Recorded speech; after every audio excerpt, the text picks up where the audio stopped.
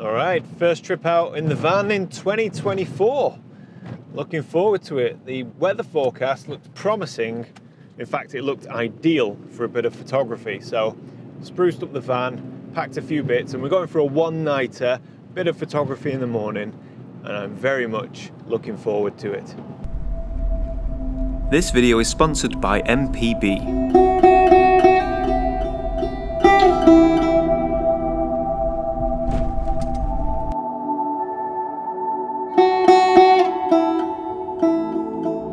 Man, it is absolutely chucking it down. Oh, busy, busy, busy.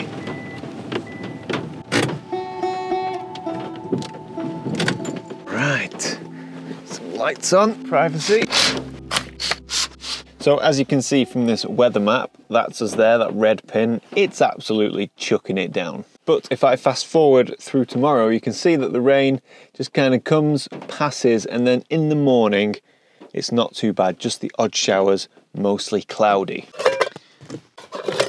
Now you might be wondering, why is that good for photography? Well, it is looking very promising, despite all of the rain, cloud, and general gloominess. Because the deciding factor for me, one of the most important things I look for is wind. And tomorrow morning, there is virtually none. Whoa!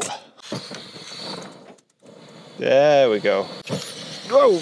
Jesus! So it turns out a great way to burn your van down is to have your gas bottle laying on its side. And that causes all kinds of problems. Ah, man. Right, we're all right now. Gas bottle's upright and everything, all the burners are working as they should. Oh, I got a bit of a fright then. For anybody that's worried about two burners in such a small van, I have every single window in here open and the door is also open. So my park up here is, it's actually not a great park up. Oh, okay, I can't eat, that's far too messy to eat and talk. Yes, my park up, it's not the best park up. I'm at a lay-by by a main road. It's not ideal, I'd rather be out in the wilderness, out in the sticks, but there's a very good reason for me being here. And that is that I don't know where I'm going to shoot tomorrow morning, so I'm currently bang in the centre of the Lake District, and this area's forecast to be no wind with mist and fog, but I don't know, it sometimes comes in pockets and I'm not sure exactly where I want to shoot. So I've positioned myself where I've got phone service so I can keep an eye on the weather because my usual park-ups don't get phone service. And in the morning I can get up nice and early and then I can just have a drive around to a few different spots and see how things are developing, because with fog and mist in the Lake District, it ebbs and it flows. One valley, nothing. The next valley, unbelievable conditions. So I figure I'll stay central and we'll see what tomorrow morning brings. Play it by ear. Well, there's only so much I can film and talk about in a tiny van in the rain. So I'm gonna just basically get ready for bed, relax, watch a film or something, and then keep my fingers crossed for the conditions tomorrow morning.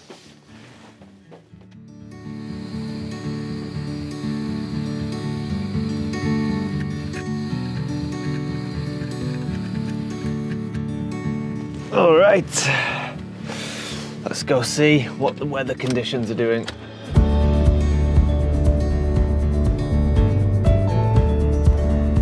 Well, the mist and fog is not as widespread as I'd hoped, but there are pockets, so there's definitely potential. Every now and again, I drive through a patch, and it seems to be higher up as well. So, just driving to a location, whoa.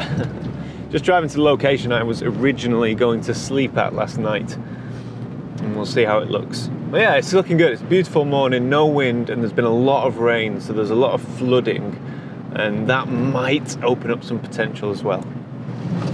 Here we are.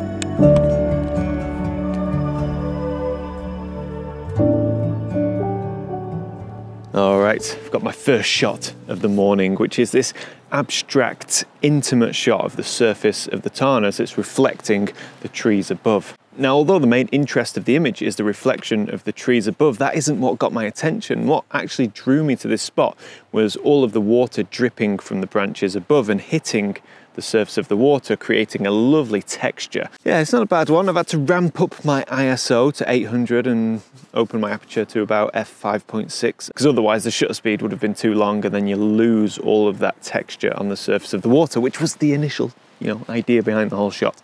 So yeah, there we go, not a bad one. Not a bad one to kick off the morning.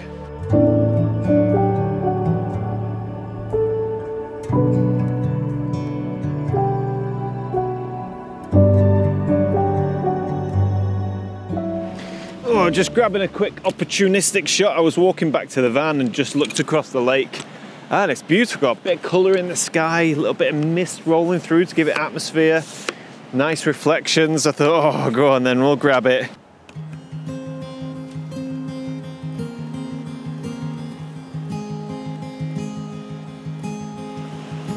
Oh man, well that was a lot of fun. That's what I love about landscape photography. Very quick, spontaneous shot. Yeah, really happy with that.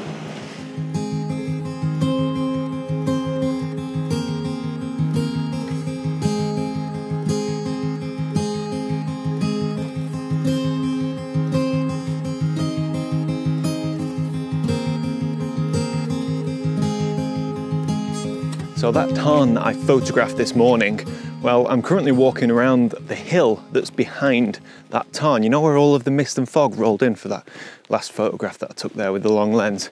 Well, that's where I am now. I'm in that mist and fog. So yeah, just exploring, just seeing if we can get any nice compositions with the mist and the trees.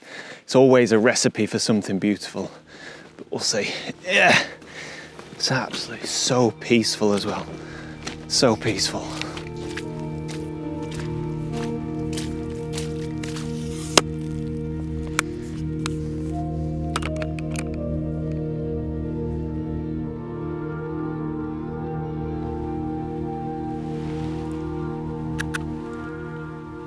Yeah, not sure about that one. I think the fog might have just been a little bit too thick.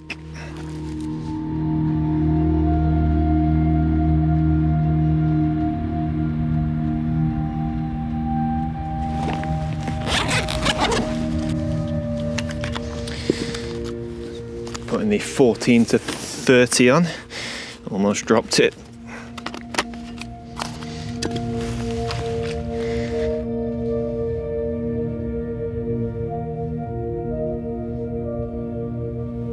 Yep, I think that's a shot.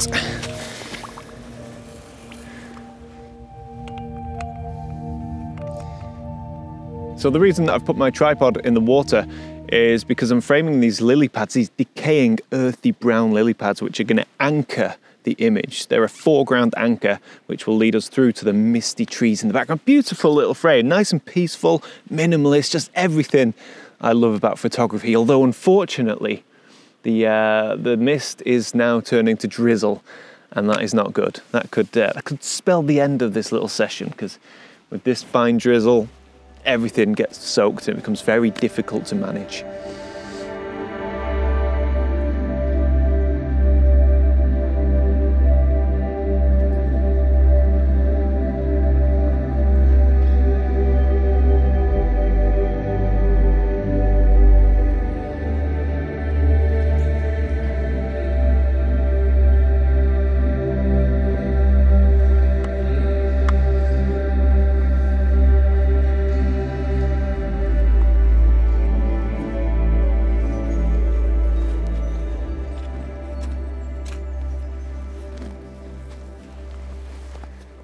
Before we continue, I mustn't forget, because I always do, to thank the sponsor of this video, which is MPB. Now, MPB is a place where you can buy, sell and trade your used camera gear. So if you've got a camera that you're no longer using, well, you can sell it to MPB fat free. I've done it myself with a couple of cameras.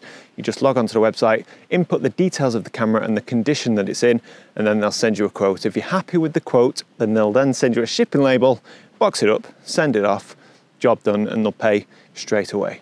Now, of course, you don't have to sell them your gear. You can buy gear from them. They've got a ton of kit on their website. Or if you're going to do that, actually, it might just be worth doing a straight up trade because they also do that. So if you fancy giving that a go, there is a link in the description. That's mpb.com to buy, sell and trade your used gear. Right, onwards. So I'm close to calling it a day, but there's one more thing I want to check out. I've had this idea in my head all morning because the water levels are so high. I want to see if Coniston Water, which is a big lake, if that water level is high enough to submerge the trees, then I'd love to get a shot of some trees just completely surrounded by water. That's this idea. I don't know if it's possible.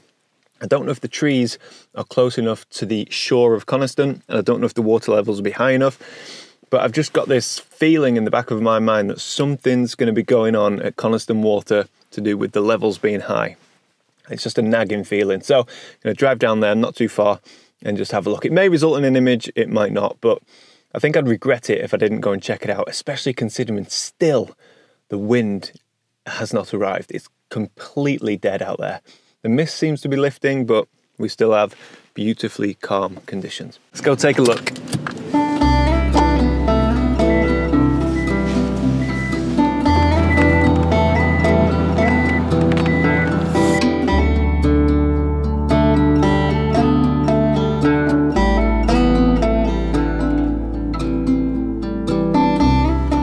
Water levels are definitely high, but are they high enough? Is there going to be a shot? I don't know. I'm going to jump out and have a quick look. Car park's flooded.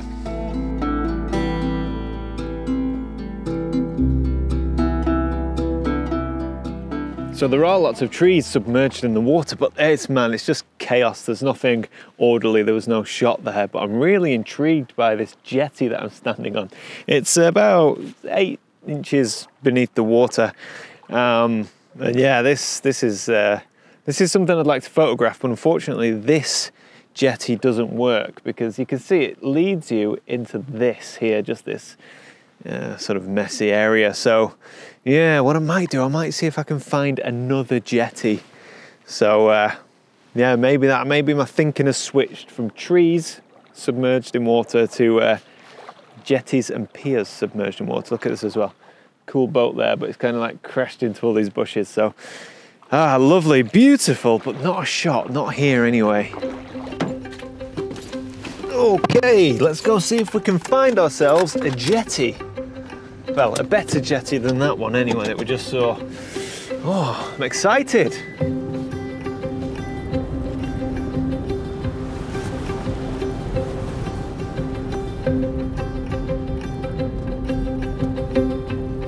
So I'm driving down the side of Lake Coniston, and so far I've seen one jetty and it was perfect, but it was private property. That's the problem with this country, so much of it is private property, you just can't access it. So I was devastated, but we're continuing on, determined to find a submerged jetty to photograph. There's got to be some down here, man. It's just, it's such a nice day. Oh, it's game on, game on. We're on here. Oh, this looks, can I park here? Yeah, I'm blocking a gate. No parking access required, that's okay, we'll park over here. Oh. All right. Oh yes, I reckon we've got a shot to finish this video. Let's go.